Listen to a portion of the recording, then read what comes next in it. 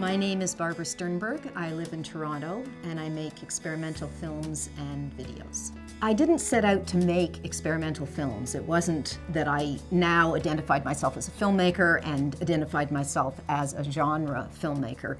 I really, truly just had ideas and worked them out, perhaps more influenced because the people I was working with at the Community Arts Centre were visual artists, and so they would take an idea, they would find the medium or the means at which to express it, and I did the same thing, only I did it in film. Experimental, I think, is meant to allude to or refer to the innovativeness or sometimes technical innovation or formal innovation that experimental film has.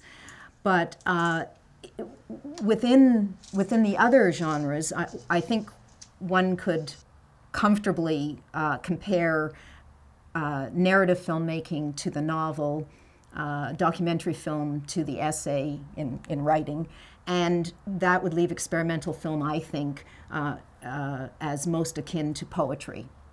And there are many forms that poetry takes, many lengths that a poem can be, and similarly in experimental film, once you lose the constraints of narrative, the narrative conventions, and the constraints of veracity in documentary, you can then look at all the possibilities that film, the medium in its totality, has to offer.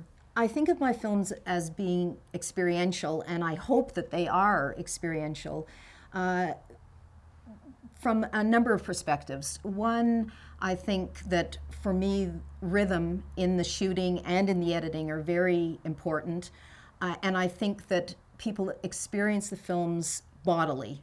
We don't just see work and then it goes to our brains so that we intellectualize, we read films. I don't want my films to be read only.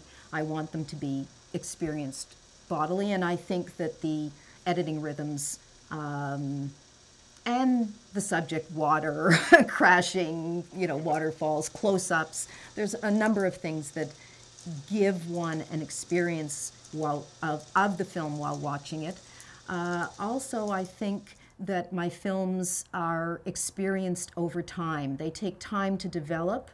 It's not something that's singular, that I've often tried to shorten some of my films and find that you can't just go from here to here. You can't put those together. You need the experience of moving along, to quote the cliche, the journey, but I really think it is, the journey of the film.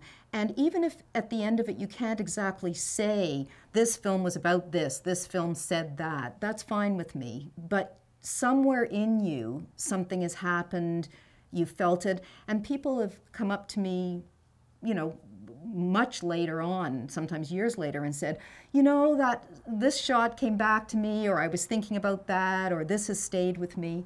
So I think that there are many ways of experiencing a film other than simply feeling that we have to be able to put into words what the film said.